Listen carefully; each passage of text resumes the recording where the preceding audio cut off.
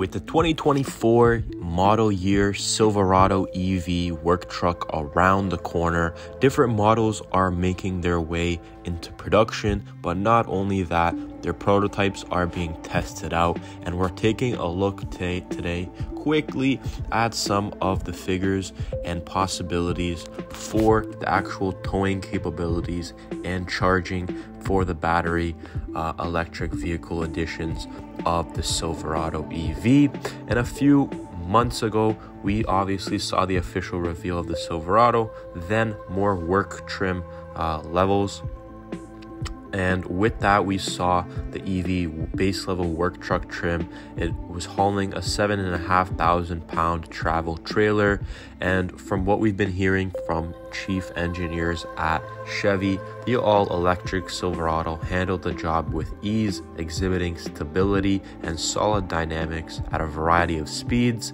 And it really had a smooth, controlled, and responsive, impression on the people that were testing it out.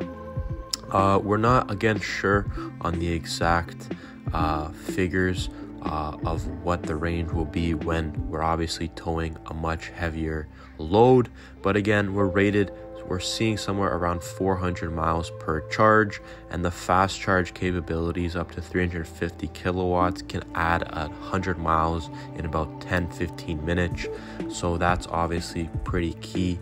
Comes in clutch. The Silverado EV offers a dedicated towing package with 4-wheel steering, so there's probably motors in all of them, which obviously gives it the ability to have that instant torque capability. But again, I think that it's actually going to fare better than we're expecting in terms of towing capacities and how they perform over time. How much does the range go down when you're towing, let's say, a boat or an RV or a work construction load? It's going to be interesting to see that. But again, an exciting time for this 24 Silverado EV.